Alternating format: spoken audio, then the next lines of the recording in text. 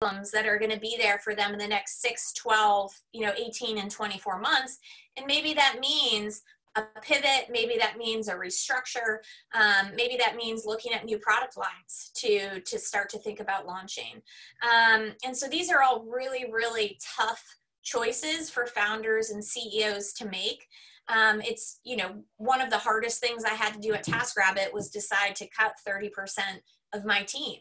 But that's what ultimately saved the company, got us to profitability, and then got us to the exit with IKEA, right? So it's not easy times. These are not easy decisions. They are some of the hardest decisions that you as a founder will ever have to make for your business and for your teams. But that's where we are right now. So having that resilience and that trust in yourself and the focus on your mission and vision and delivering that over time is going to be really key. Great. Ed, would you like to dive in with a few thoughts on this from a founder perspective? Sure. I think that whether you are looking for a big fundraise and thinking about going smaller, or thinking about ways to stretch runway, I think this period is definitely very different than the prior period in terms of both your expectations for how long it will take to raise money, how long it will take to make sales. There are some sectors where you just can't do selling. There are some sectors where it is unseemly to be doing anything that looks like marketing. I'm not sure how long that blanket covers those sectors. And so trying to find ways to do other things, even temporarily, and balancing the extent to which those distractions take you away from what's core to your business is going to be, that's a pretty critical decision set. I'd love to hear a little bit more from Leah about how you decide to balance doing headcount reduction, whether you're doing that in the face of a fundraise or to stretch out a fundraise, and whether there are sources of capital, whether they're grants or government subsidies that you can avail yourself of to extend that runway. But this is clearly a time where you're going to have to think pretty creatively about that kind of funding and about how to make sure that you are preserving the lifeline for the company. Yeah, and just to respond to that, Ed, I do think, you use a great word there, getting creative with how you can think about capital. Venture capital isn't the only way to fund a business. If you can get to profitability and be in charge of your own destiny with your company, I think that is actually the best place for a founder to be during this time. And thinking about if there are grants, if there are family offices, if there are strategic partners that perhaps you can, create a business relationship with, and maybe they want to invest a little capital as well. Are there revenue shares that you can do with strategics? Getting creative is really, really key. And I think the balance, for me, when I had to reorganize the team at TaskRabbit, it actually wasn't in the middle of a financial crisis. It wasn't in 2008. It was actually in 2012. We had a ton of capital in the bank, but the problem was the product wasn't working. The product market fit wasn't quite right. And it wasn't quite right actually because the customer had changed so rapidly from where I started in 2008 to 2012, but we hadn't really adapted the team or the product roadmap to meet those customer needs. So I kind of see the same trend that could happen today. The customer is going to shift very quickly. If you don't have the right team in place to meet those customer needs, you could be in a place in 18 to 24 months where you feel like I may have a lot of capital in the bank, but I don't actually have the right team to execute on the product that I need to build. And so we had to kind of pull back from a marketing and operations standpoint. We had to put money into development and research and product. And that's what ultimately helped us make that shift to a new product that we launched actually in the London market. London was the very first market that saw this brand new product that we launched with this new team.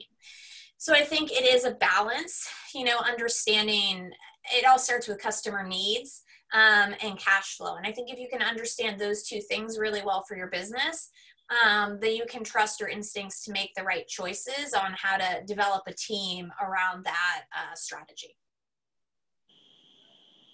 Great, thank you. And we're going to be chatting, we're actually going to segue into alternative finance. But first, I do want to ask Taryn, did you have anything that you'd like to add to this to give a little color for our founders on what they can be thinking about? I completely agree with Ed and Leah. Everything they say was completely correct. And what I will add is that the startup should know perfectly which type of investors are covering their stage of maturity. Because sometimes, as Leah, you just said that the going to venture capital is not that they're not coming to venture capital, it's the venture capital early stage is not looking at startup if they do not have an MRR. So just beginning with that point, all the other ones that are in the first stage, like a really, really early stage of seed, they should be family, friends, fools, for sure, business angels and family offices. But they do not have to spend that time searching for venture capital because they might lose 2, 3, or 4 months. That time could make them not progress so effective on the process of the launch of the startup. And time at the beginning is super important for startups. It's a matter of time sometimes. It's another KPI that we really have a very, we will think about it when we want to launch a startup. Thank you. Great, thank you. And we do have one question in chat that's a little bit relevant before we turn over to alternative finance. It's from Erin Paglanon, and I'm sorry if I pronounced your last name wrong. She's had a background with the Obama administration and a few other governmental agencies. And then she also has a very strong focus on VR, so has been doing a lot of shifting, really focusing on COVID initiatives in that area. Her specific question is on valuations, and she was wondering if anybody had any good metrics when they are thinking about valuations. Maybe you had a valuation pre-COVID and now you're continuing to fundraise. Any thoughts on valuations in general? I think that's a really great question because, as we can all imagine, there's going to be a lot of downward pressure on those, and especially for women and underrepresented founders, that's already a really difficult area to be pushing upwards on and getting fair valuations, or at least equal valuations. Does anybody have anything they want to jump in on that? I mean, I can certainly jump in. I can tell you that when I raised my very first seed round for TaskRabbit in 2009, I did $1 million on a 4 million post. That was the valuation in 2009. Now we've seen over the course of the last, decade plus, valuations climb. Pre-COVID, just a few months ago, a typical seed round might be $2 to $3 million on a 15 million post. That was my Series A round. And so what I've seen happen over the course of this market cycle is valuations and round sizes have sort of moved up the chain. And so a typical seed in 2000 or today, was the Series A of 2008 and 2009. I think valuations are going to get pressed down closer to where we were a decade ago. How fast will that happen? I don't know. How low will they go? I don't know. I think the thing to remember, though, for investors, venture capital investors, is that to us, valuations are all about ownership and about risk. And so if you're a founder like I was that had no network, sort of had no track record, I was coming out of IBM, I didn't know anyone, I was fundraising, it was a lot of risk to invest in me and my business. At the time, I didn't have a lot of traction. I might have had 100 customers in the Boston area, not very many. And so a $4 million valuation to me at the time, I was like, wow, okay, they're valuing my company at $4 million and I'm going to sell $1 million worth of shares for that. I'm going to give up 25% of my business. So investors want ownership. They're going to decide valuations based on how much money they can put in and how much ownership that they can then get out. If round sizes come down, so if the seed round is not $2 to $3 million, if the seed round is all of a sudden $1 million, they're still going to want to own that 20 to 25% of the company in that initial round. And so all the math just sort of shifts down and changes. And that's really the equation that a lot of investors are looking at. Great. Ed, did you have something you wanted to add? Sure. Look, I think that there are some factors that are going to make this valuation compression a persistent event. One is that it's going to be harder for small funds and even established funds to raise new funds. And it's going to be harder because of their own performance, because of jitters in the market that are well-founded jitters, and also because investors are going to feel, or asset allocators, pension funds, university endowments, are going to feel overexposed to the venture capital and private equity asset class. And these are long-term holdings for them as opposed to much more liquid investments like public company investments. So that means that we're in for a set of valuation constraints that I do think will persist. And understanding that is valuable. A counterbalance to that is a lot of your costs will also decline. And I realize that I'm now kind of being the voice of gloom, but it's been, and I'm sure that others in this talk will understand that it's been decidedly competitive to retain good talent. And it's going to be less competitive given the massive unemployment numbers we're seeing in the US. Rents are going to decrease. You know, all of those things will mean that a dollar will stretch further. So I think those factors should also inform what you're willing to close on, and the speed and certainty of close is going to be very, very important. We saw that.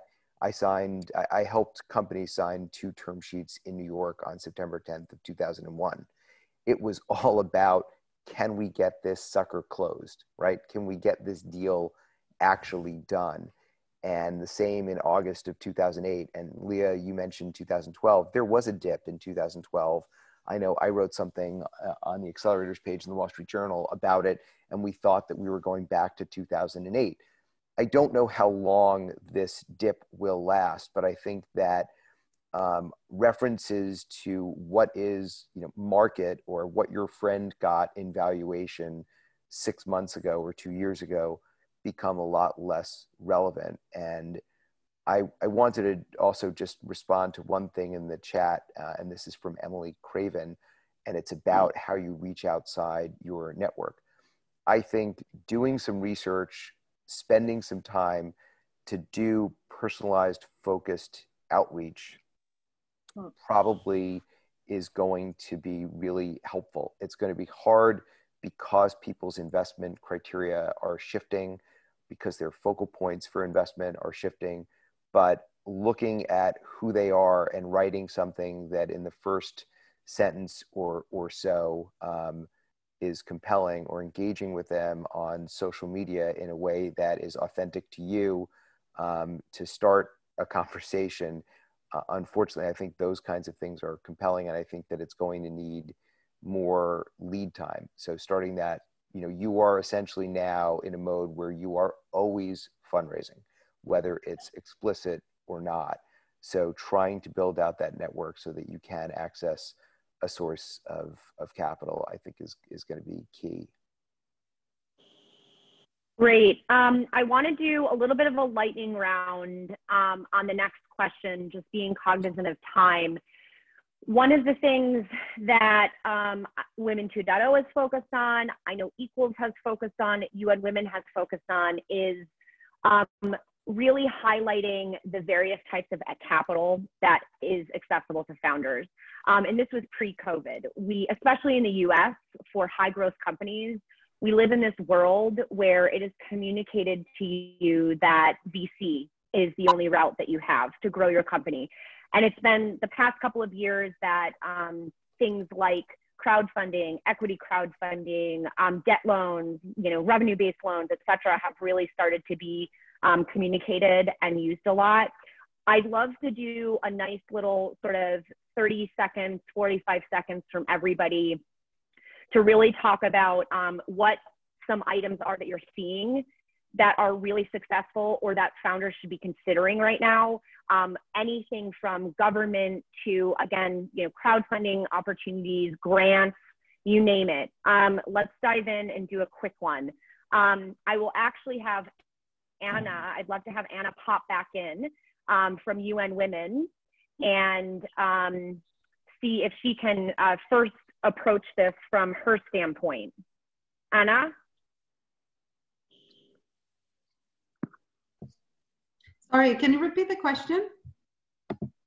Yep, sorry, Anna. We were just talking about, very quickly, we were talking about alternative finance. We're going to do a lightning round. So 30 to 45 seconds on anything that you're seeing, anything from grants to alternative, debt mechanisms. What have you seen that founders are using or have access to these days, or any just general great resources? Yeah, I mean, from our side, from the UN, we don't invest in equity, and we have some few different rounds of grant making that we do, but it's primarily to nonprofits. So we normally don't, from the UN, we don't really fund for-profit companies. However, we do try our best to support with linking up. We have in the UN system different type of awards. We have different types of recognition. We bring startups and others to webinars like this one to give them visibility. So we are trying from our side to really support women founders and women entrepreneurs across the board. What we're also doing through the Women's Empowerment Principles, and for those who don't know, we have it on WEPs.org, but basically principle number 5 is really about connecting B2B companies, and that the larger companies or those that are signatories to our principles are really linking up and understand the importance of having a diverse portfolio when it comes to their supply chain. And however, we know that being a supplier to a large company doesn't always work. So we also work with the second tier of suppliers, so that our committed members of the Women's Empowerment Principles Network in turn encourage their suppliers to do the same, so that you can move down in the supply chain and really create that solidarity for gender equality and women's empowerment. So that's one way. The other way is to really help encourage through banks and making partnerships with banks to make sure that women are supported in the supply chain. That there's an understanding that the payment terms of 90 days might be too much for a new company that are just trying to fill the first purchase order, for example. So there are many different mechanisms that we see. However, with the COVID, we had, what we see is also that there's a lack of information, and we are actually working, Diana, who's also on this, in this meeting today, we're working to develop some resources, because we see there is a big knowledge gap. So it's not necessarily that the information is not available, that the support and the resources are not available, but the information of knowing where to find it is not there. So we had a conversation in one country with one of the ministers with women founders that were saying, we don't even know how to file for bankruptcy if we need to. We don't know how to approach the bank these days. So there is a big gap of information and knowledge on who to turn to and how to do that. And I think that this kind of conversations today can really help fill those information gaps and really help women founders to find the right place to go. And Women 2.0, of course, is one of those hubs that can help this. Thank you. Great, thanks, Anna. Really quickly from our other panelists, Taryn, I don't know if you're seeing anything, a quick, bullet point list of any resources that you think are great in this realm? Yeah, actually, to comment about what Anna said, the reason why we built up Impulse for Women was because the lack that we realized that it was between the female entrepreneurs coming to investors, and also as an investor, where were the females? Because in technology we're talking, and that was the reason why we decided to develop this project.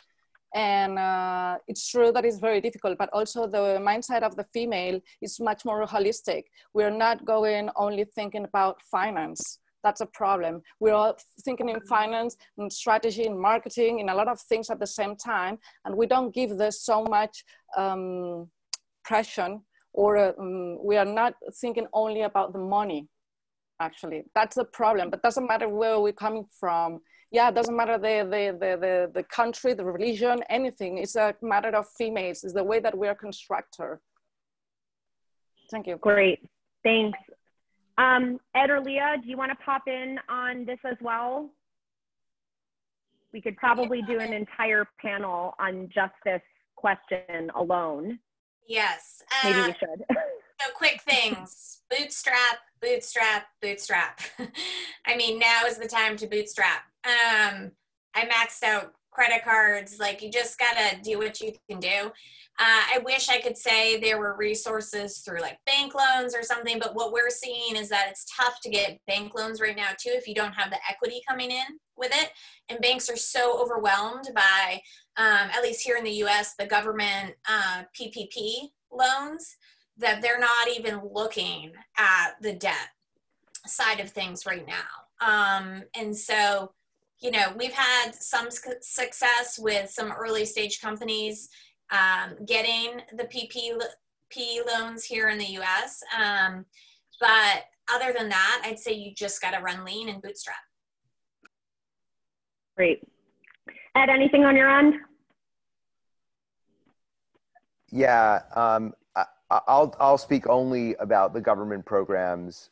Just be cautious. They're technical. They get enforced in interesting ways after, and just be thoughtful about them and keep great records. The PPP loan program has been a hot mess, and yesterday got messier. So we've written a lot about that and spent an inordinate amount of time, and it seems like the government has gotten the money into the wrong hands and is kind of admitting that that it has messed that up. The concept of bootstrapping is great if you can do it. Not always easy, but there are programs that have less kind of residual carrying cost than the PPP loan program. Great.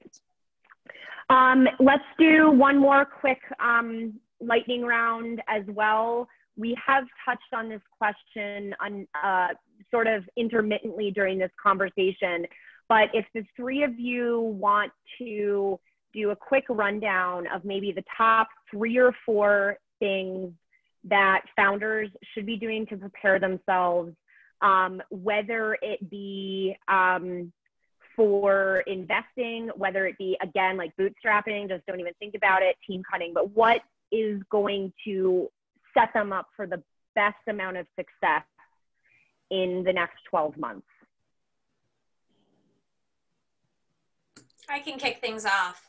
Bootstrap, Great. understand where your customer is going because it's going to be different from where they were, and take care of yourself. I mean, this is a time to not burn yourself out. We're in a marathon here.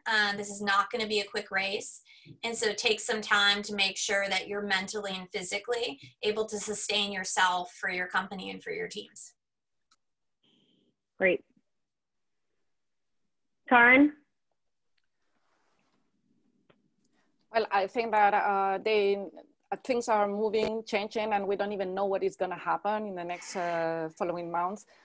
They should see if they still have a need in the market for their startup. That's the first one. The second one is, as team is super important. I will take over the team and get those people that they're looking for the project, not for the salary. That's the other thing, because they're the ones that they're going to support you and help you until the last minute. And well, for sure the cash flow, but they mentioned it already before, and to reduce, that's what all the strategies that we are already, it's in a mechanic way, we're working with our startups right now. Yeah, and also another ones, we are looking if we can pivot the business model. And actually some of them, they have done it, and it was super good because they just turn it, they already got the users and they just have to see the hole and go over there. So it's also a period of education for themselves, as Ed said before. And also another thing is like to get one step back and realize where I'm going, and if I'm going and I could be successful here, or maybe quit it, because it's also a very intelligent and very difficult as well decision, but sometimes you have to. Thank you. Great. So, Ed? yeah, I want to pick up on what Taryn said, and also connect it to a question from Lucy Munga. Lucy asked about the education sector and whether that will still be supported after the lockdown. And I think that's a terrific question, but I would go a step further and say, okay, which parts of that sector are the same? Which parts of that sector are dramatically different? Right now, there's a lot going on with deliberations about reopening physical locations and about how we send people to school in September and what we do with people from an education perspective over the summer, and what the patterns look like. And so selling into education is challenging because budgets are, at issue. I'm on the board of a college. We're talking about, how we're thinking about things going forward. And so now is an opportunity to credential yourselves and expertise yourselves by creating insightful, researched, thoughtful content. That will also be a way to show that you have perspective on the future and how your business not only fits into the future, but how you might revise things in your business. Not a full pivot necessarily, but what focal points are of greater interest, are of greater financial sustainability in the environment that you think COVID will create for us.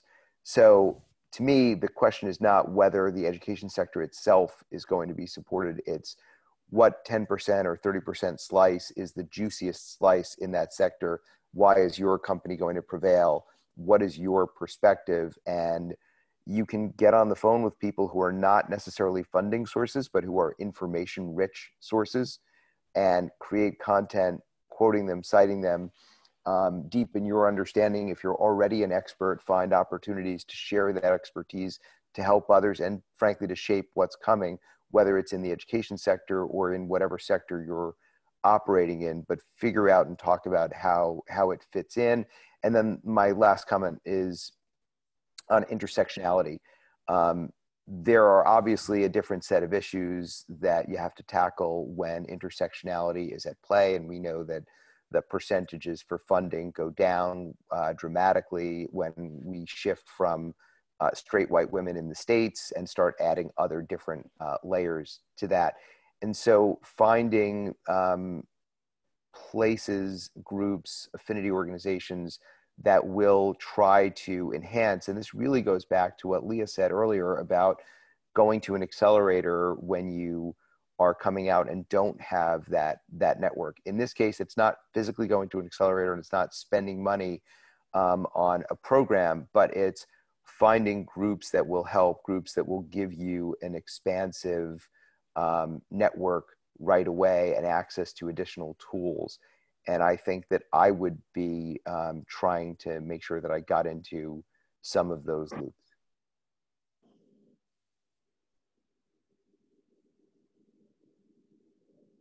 I'm on mute. We have just a couple of minutes left. I want to make sure we hit, I'm going to combine sort of our last question also with a question that we had from the audience. Jacqueline Hampton asked about approaching VCs and strategies, expectations, tactics, which is a really important question, and how you can do networking, what you need to put forward. I'll start really quickly. I'd also love if anybody in the on our panel also knows investors that are still active. I know Leah said her firm's active, we're still active. Ed, I'll let you speak for yourself, Taryn, et cetera. There are quite a few claimed funds, at least in the United States, that are still active, writing out deals, et cetera. I think that list seems to be getting longer as well as we're starting to like semi-figure out the new normal. We are active, but we're new. So I'll say that much. In terms of approaching VCs, my big thing, and there have been multiple schools of thought on this, but in terms of literally having your COVID story, I'm of the school of thought of making sure that you can answer that question. It is absolutely on every single investor's mind. I haven't spoken to a single investor who hasn't wondered what your lines are going to be doing in the next 12 months, or what happens when maybe the benefits that you may have gotten from COVID even out, whatever it may be, but make sure you have that story. And then secondly, too, just in terms of networking and opportunities from the Women 2.0 side, I mean, there are a ton of feedback sessions that organizations are doing for your pitches. There are connections happening. We have virtual pitch sessions that we popped up literally to solve this exact problem of having no in-person meetings. We've got our third one actually this afternoon, pitched directly to a group of investors who will hopefully write you out a check. And then also just really thinking about other forms of financing, and then also reconsidering, if you need to, what type of round you're going after. If you were going out for a big priced round, you could consider doing a shorter term bridge round, something like that. Just really thinking about that type of funding that you're getting. So I'll kick it off. Ed, I know you've got a time frame. Why don't I kick to you, and then we'll quickly close out with Leah and Taryn. Might go 3 minutes late. Sure. Thank you. So I did mention earlier that First Round Capital is looking to re-enhance their deal flow.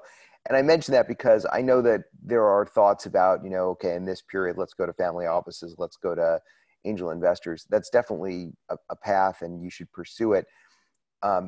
Those of us who were in the downturn in 2000, 2001 saw that there was a cash overhang where venture investors were being paid a management fee to deploy funds, and they sat on their hands. And when they sat on their hands, the folks who back those firms said, give us our cash back. We're not paying you a management fee to do nothing. If we wanted to do nothing, we'd sit on the money ourselves. And I think that there is a really strong drive to not repeat that mistake. And you will see these funds putting cash to work. And so they are open for business because they're in the business of deploying that capital into good companies. And the earlier stage, the longer the time horizon, they're making 7-10-year investments. So I do think it makes sense to talk to those angels, but I would definitely prioritize seed funds and early stage funds. And we are also seeing later stage funds go earlier. So I wouldn't, a fund that only writes $100 million checks, I wouldn't reach out to them for my A round, but I wouldn't blow them off if they reached out to me. And I wouldn't blow them off if someone suggested an intro. I think take an expansive look at the market, but professional investors have a job to do. That job got harder and they're doing it by Zoom, and exploit the hell out of that. And I really do want to see so many more women and so many more people with intersectionality succeed and get funding. You know, if there are ways that we can help, whether it's joining one of our Venture Crush events or otherwise, definitely, you know, let us know. But I do think people are open for business. Great. Taryn and Leah, any additions? You know, I would just say, I think I have a little bit of a different philosophy than Ed, and I think it's just a personal style. You have to understand sort of where you want to put your time and energy. And I spent a lot of time with a lot of investors, particularly in 2008 in the Boston area.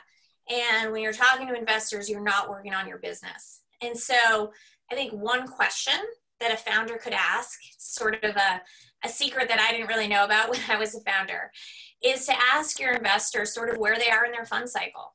Are they at the beginning of their fund cycle? Are they at the end of their fund cycle? They're probably going to do much less investing if they're at their end of the fund cycle, particularly in this environment. It's going to make it a lot harder to get a deal done with them. And so I think that's an important question to tactfully ask, and can help you maybe pre-vet who to spend time with. And so that would just be an addition I would recommend. Great. Taryn, anything else to close out? Yeah, but Leah, we normally, I don't know how you do it, but when we started in 2008, our fund, we started we make a pledge in 2013, and then we started another one in 2017. I mean, we are all the time maintaining the cycle of the first fund. We didn't make like only 5 exits from the first one. And now we are already investing in the second one. In 2-3 years, we're starting the third one.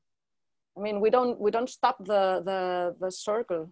I think that's fair, but I also have experienced myself in working with investors. When they're at the end of a fund cycle, they do make decisions differently. And I experienced that many times around. And I'd also say now is probably a tougher time for funds to raise from some limited partners. And so I think it depends on who their limited partners are. Are they endowments? Are they foundations? Are they family offices? That's really going to matter.